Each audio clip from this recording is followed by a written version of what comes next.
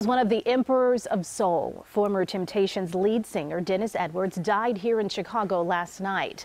Investigator Brad Edwards broke the story and has more on his life and his passing. I can turn the gray sky blue. The man who crooned the world over, Dennis Edwards, is dead. I can fly like a bird in the sky. He was stricken on Thursday. Responders responded to this bus stop on South Michigan Ave. He was transported to Mercy Hospital, where he died Thursday evening. When you heard the news today, what did you think? It's heartbreaking. It's like the end of to me, the end of a legend. He is the voice of the Temptations.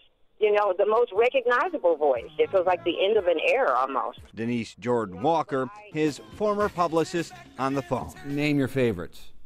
Cloud Nine. You can be what you want to be.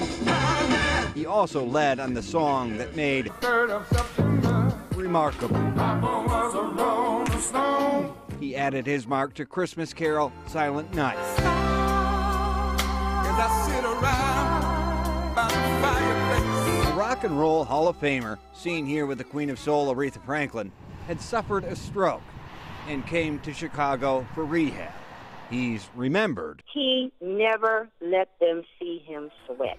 Stay calm, and it's going to work out. And that's the biggest lesson I learned from him. Not hard to play cool.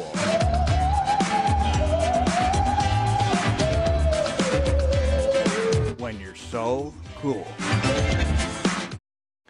And again, he'd been sick for some time, friends say. Dennis Edwards was 74.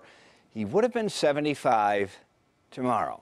Rob and Erica. Wow, what a talented man. And so many of those songs, generations will still remember him for those. Absolutely. My mom will be talking about him all weekend. Yeah, I bet. Yeah. Thanks.